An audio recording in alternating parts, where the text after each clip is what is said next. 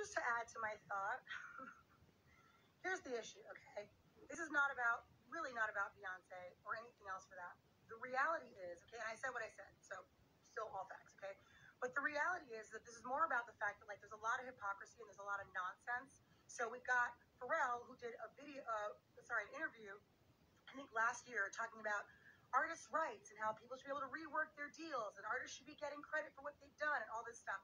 Where in reality, when I was signed to him, I had the same manager that he had, and he has writing credits on my records, okay? All my singles, coincidentally.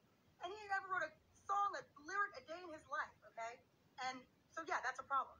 Number two, we've got Beyonce, who, like I said, out of human decency and artistry and female, just all of the stuff she sings about, all this empowerment stuff, I don't talk about it, I am about it, okay? So the reality is, all of this female empowerment stuff, it only counts if you really do it. If you're really living it and walking. So just to add to my thought, the walk. Don't just talk the talk. It's real cute and fun to sing all these girls' songs. Okay, come on now. Let's be real, all right? And then thirdly, you want to talk about Pharrell's like, oh, because I'm happy. I'd be happy too if I was stealing all kinds of folks' publishing and rights to songs and all kinds of stuff.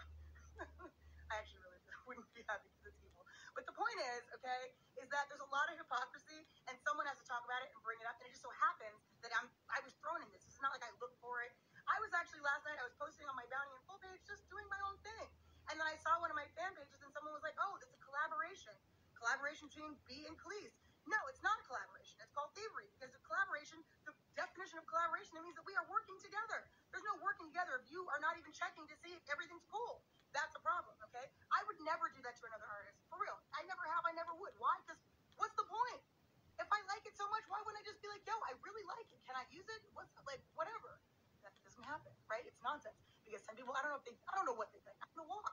Don't just talk the talk. It's real cute and fun to sing all these girls' songs. Really, I don't even care. The point is, something has to be done about it. I'm not just going to talk about it. I'm not going to pop off all the time. I'm saying what I have to say because it's true, okay?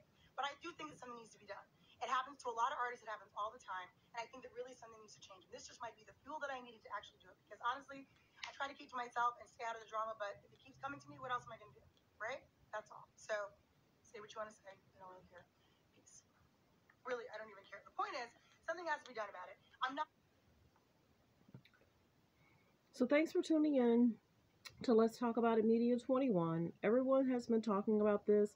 Oops, it looks like there's issues in regards to Beyonce and Kelis. So let me know in the comments how you feel about what's going on.